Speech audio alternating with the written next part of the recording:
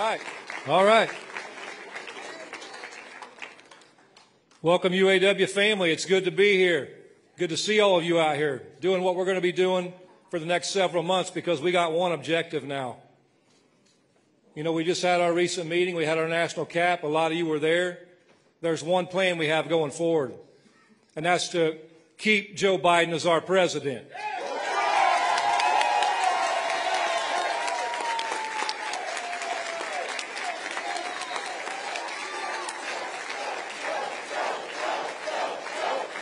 That's right. And you guys know, I don't have to spell this out for you because all of you know this, but this is our message going forward. We know who's been there for labor, and we sure as hell know who wasn't. It's a very clear choice in this election. It's a very simple choice for all of us in this election. You know what the hell is going to happen if this man's not president, because we've seen what happened. Labor went backwards. Working class people went backwards. The poor went backwards. Everybody suffered. So this is our shot. This is our time. This is our mission from this day forward. We're going to fight like hell, and we're going to ensure that Joe Biden's the next president so that the working class keeps moving forward. So with that,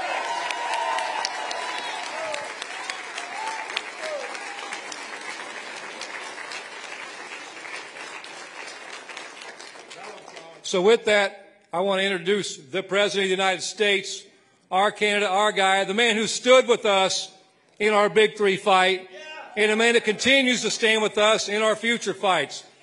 Brothers and sisters, UAW family, let's welcome President Joe Biden.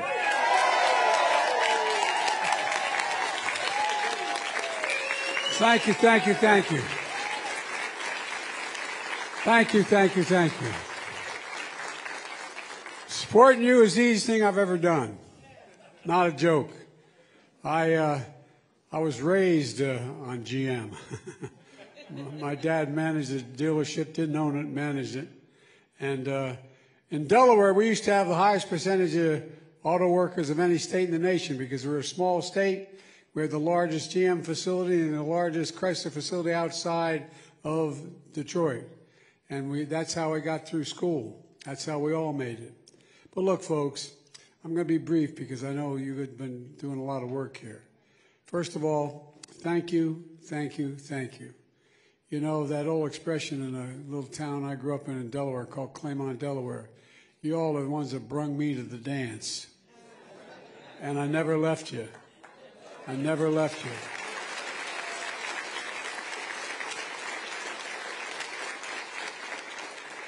To me, it's a basic thing, and I mean this sincerely. You know, Wall Street didn't build the middle class. Labor built the middle class, and the middle class built the country. Really. And when labor does well, everybody does well. No, I'm not just saying it. I know I'm the most pro-union, anyway. I won't go into all that. But the reason I say it is true. I asked the Treasury Department to do a study on the impact of unions on wealth and society. The single biggest reason why we have unions are growing, the single biggest reason why the economy is growing, because you are the best workers in the world. That's not hyperbole. No, you really are. You really are. And when labor does well, everybody does better. You even got non-union shops a raise. They owe you. They owe you. Folks, look, this is, I'm only going just a little bit more. There used to be a theory called trickle-down economics. No, I mean, Democrat and Republican presidents adhered to it for a long time. It was that if the wealthy do very well, the whole economy will grow and all trickle down. Well, not a whole hell of a lot ever trickled down on my dad's kitchen table. No, I'm serious. Not a joke. And I've always believed you give everybody an even shot at a job, they want to do it. They'll do it, and they'll do it well. And you are the best trained. You are the best workers in the world. I'll give you one example. I decided that I had to do something in the first year because remember all those computer chips weren't available for the cars? Well, I got in a plane and against the advice of many, including some of my own folks, I went to South Korea and I met with Samsung and I met with the president of South Korea. And I said, we invented the damn chip. No, we did. We refined it. We used to have 40% of those chips we made. I said, why don't you invest in America? He said, we're going to invest in America. Invested $100 billion in America. Guess what? $50 billion invested by these guys. Well, I said, why are you coming to America, Samsung? He said, 2 reasons. One, I give him my word. You have the best workers in the world. No, that's not a joke. The best in the world. And secondly, it's the safest place in the world for me to make my investment. And folks, look, we now have, in large part because of you and organized labor, the strongest economy in the whole damn world. We do. We do. In the whole world. Inflation's coming down. Jobs are growing. We created 800,000 manufacturing jobs. Remember they told us we were dead, manufacturing's dead in America? China was going to eat our lunch? Well, guess what, man? We don't taste that good. So look, folks, I really mean it. Thank you, thank you, thank you. And the whole country owes you. They really owe you. And I tell you a guy I owe. I owe this guy named Sean. He stood up. He gets it. No. He gets it. Come here. Come here. I really mean it. Because when we got all these numbers moving and you guys endorsed me, he talked about a simple thing. He said, this is about giving people a shot. That's all it is. It's just fairness. Give people a shot. That's what you do. That's what you do. And besides, you built my 67 Corvette. My pride. Any ever watch Jay Leno's Garage? You watch me race on my 67 Corvette? It's only a 327, 350. I tell you what, man, I got up to 130 miles an hour, though. Secret Service doesn't like riding with me very much anymore. Anyway, thank you, thank you, thank you, thank you.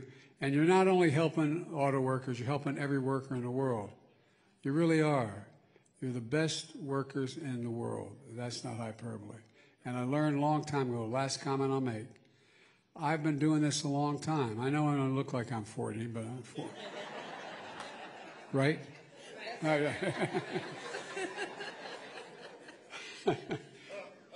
Anyway, but 40 times 2.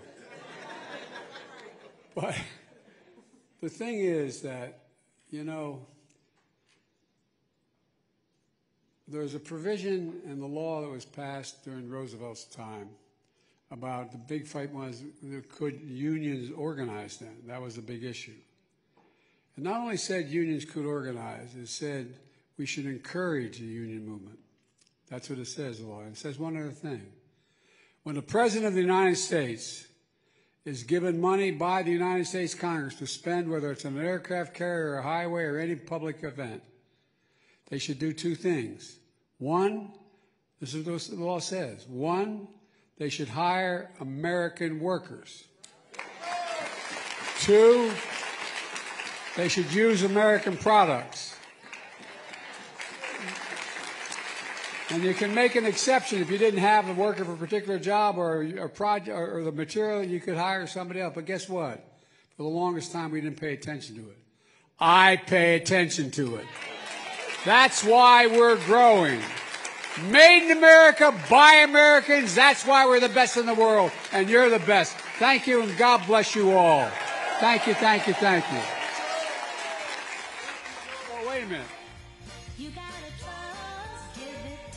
Come here, Gov. Come here, Gov. Turn the mic off? I'm not going to turn the mic off when I got the best governor in the country standing next to me.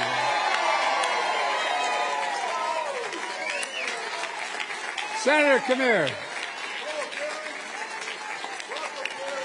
And a great senator as well.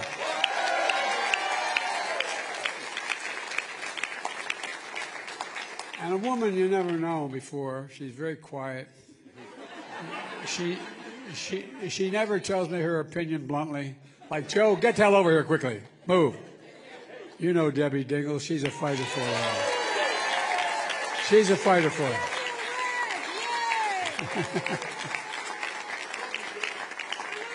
The lieutenant governor.